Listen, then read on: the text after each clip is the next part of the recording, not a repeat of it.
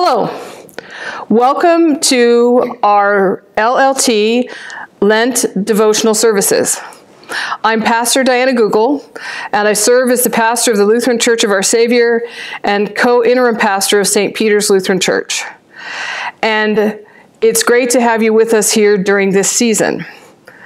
Throughout the season of Lent, our theme for these services has been created for community. Today's specific theme is community with those in the margins. First of all, I want to acknowledge and thank the community of folks that help us make these services happen. For the members of Calvary Lutheran Church for hosting us, for Dana Schuldes for providing music, and for Jennifer Hiles for her excellent film work. Also a reminder that if you watch this on Wednesday during the day, if you want to see it again with a group of people or you just want to gather for some soup and dessert, you can go to St. Peter's from 5 to 5:15, and that's when that begins. And if you wanted to go to worship and have communion, you can gather at St. Paul's at 7 p.m. Our service continues with the song, "I Want Jesus to Walk With Me."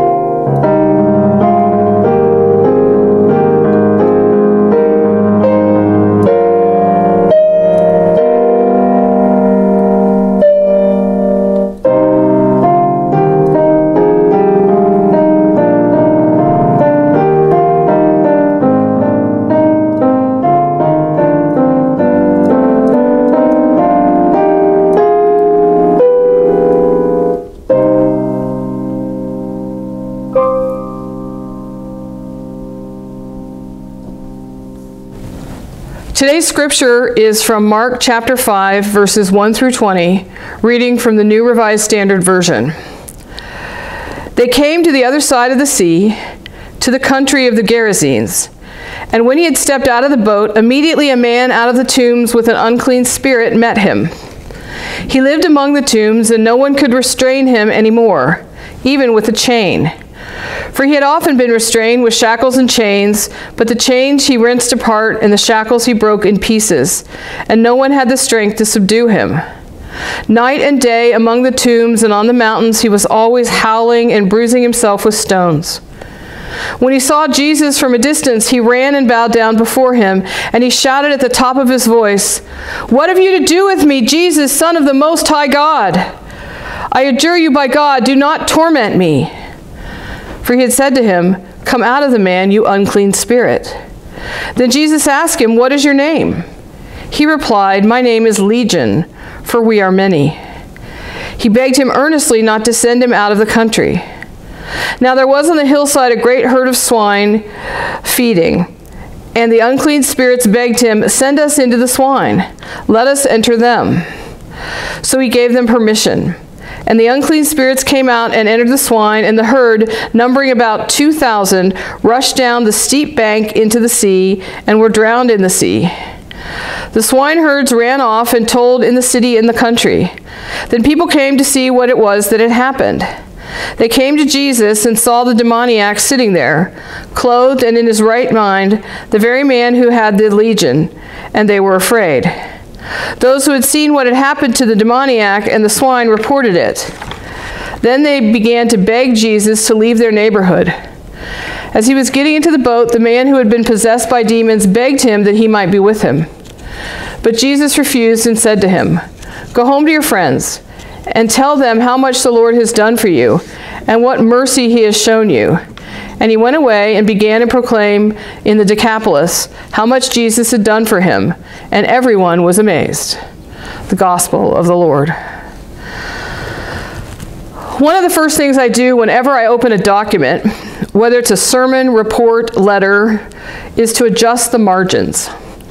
In Microsoft Word, I choose narrow. This pushes the margins out as far as they can be and still be printed and hole punched. I do this because I want to have the maximum amount of space for whatever I'm writing.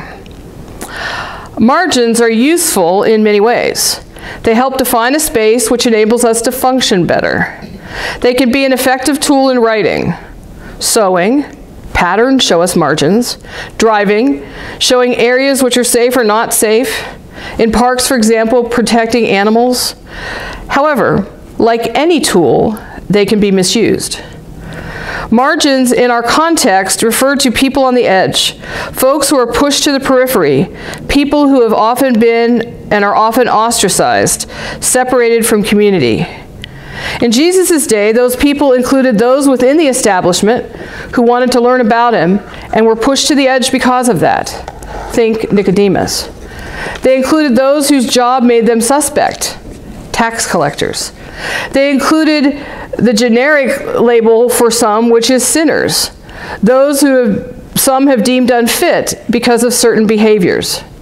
And of course, there are the outsiders, those not a part of the religious establishment or the nation of Israel, specifically Gentiles. And if you doubted how folks viewed them, just look at earlier translations of the Bible, where the Gentiles are called pagans. That implies just a bit of a negative connotation. In our day, who are those on the margins? They could come from a variety of groups of people. We have the mentally ill, refugees, immigrants, the poor, the unemployed, those living on government assistance. In some cases, people whose opinion is not valued or accepted. Some with certain illnesses, people of different sexual or gender orientations, people who look different or are differently abled, some black, brown, red, or yellow-skinned folks, prisoners at all stages of incarceration and rehabilitation. I'm sure you can add to the list. People in these groups are often pushed to the edge and are not included. Even now, people are trying to figure out what to do because a large segment of folks weren't counted in the census. Some of these people are even institutionally marginalized by election laws that exclude them. Others, we simply try to ignore. The theme today, in community with those on the margins, reminds us that what was true in Jesus' day is also true in ours. These folks are a part of our community. We are challenged to follow Jesus, who throughout his ministry consistently reached out to those on the outside, desiring to bring them in. Some might even argue that it was this approach, this attitude, which led people to eventually kill him.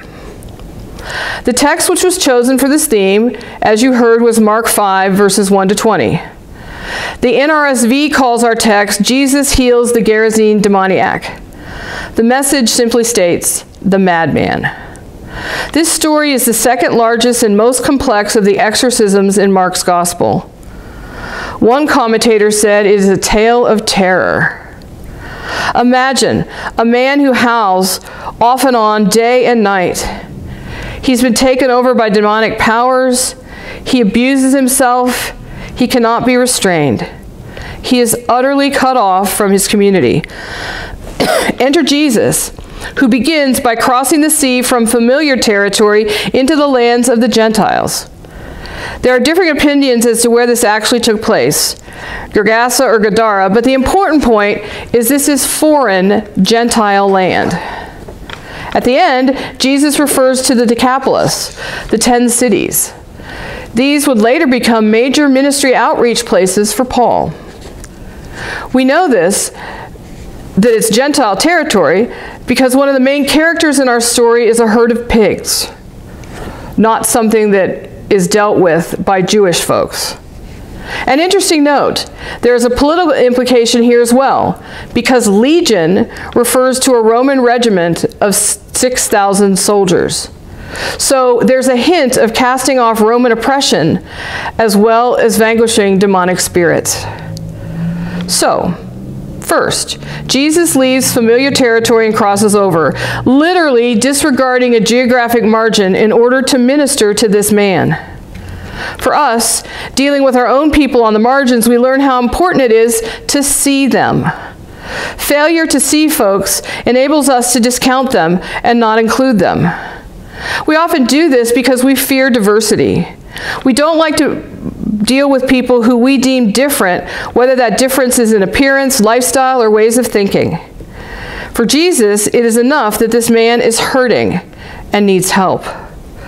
So he sees him and then he deals with him. Interesting how once again the demons know Jesus. When others don't always see Jesus for who he is, the demons always seem to know him and recognize the power of God within him. Jesus cast out the demons, legion, into this herd of pigs, and they plunge over the cliff into the ocean. One person said, while doing study on this passage with Iowa hog farmers, they pointed out lots of discrepancies and problems with this story. Whether or not hogs can swim, and apparently they can, is not the issue. The point is this man, totally isolated from his family, has not only his health, but his community is restored. Then Jesus sends him back to his family, physically and mentally healed, but also back into his community. During Lent, as I said in the introduction, it's all been about community. The relationships we have with one another matter. We've been created to be in relationship with God, our planet, and one another. Over and over again, Jesus encourages us to love God and our neighbor as ourselves, and then keeps pushing the boundary, expanding the margin of who the neighbors are. We are challenged to push the boundaries and reach out to those on the edge, find ways to include them. Will this be an easier or comfortable thing to do? Not always. Yet Jesus shows us time and time again that God's love, God's grace is for all people. In order to be messengers, to not only share but embody that idea, we may need to cross over our own prejudices and preconceived notions about people who are different from us. We might need to fight years of programming we aren't even consciously aware of until we come against it. Yet we are called and challenged to not only step out of our comfort zones, but to expand the ways we see and relate to all people. Community takes work, but it is a blessing and a gift, and the way God wants us to be. Amen. We continue in prayer. Gracious God, we thank you for the gift of community. Help us, O Lord, to expand it to include all people, especially those on the margins. And when it's difficult to do so, give us the strength and the courage to be able to reach out to people who are different, not only to include them, but so that we too might be blessed by their presence. We pray for the world in which we live, for all who are affected by severe and unexpected weather. The change of seasons can be a challenge for some, and there have been major weather events, tornadoes and such, in our country and around the world. We pray for all those who have lost homes and loved ones. We pray for those who feel shut out and disconnected, and those feelings in and of themselves may put them on the margins, always feeling as if they're on the outside looking in. Help us to find ways to include them so that they might feel welcomed and cherished. We pray for all who are sick, lonely, displaced, those who struggle physically and mentally, emotionally and socially. Bring people into their lives that can help them and make a difference, so that all might be restored to themselves and to one another. We pray for all those who are caught up in battle and warfare, especially in the Ukraine. We pray for those who are trying to help them, and for all those people who put themselves in harm's way so that there might be peace. We pray for all those who are grieving, for those who have suffered loss, that they might be comforted by your compassionate spirit.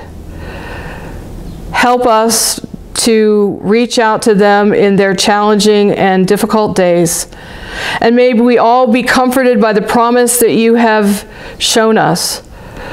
The promise that Jesus walked this journey of Lent to the cross, died, and then rose again for our sakes. May we trust in that and in your plan for each and every one of us. These prayers and those which are written up in our hearts, O Lord, we lift up before you. In the name of your Son, Jesus. Amen. Together we pray.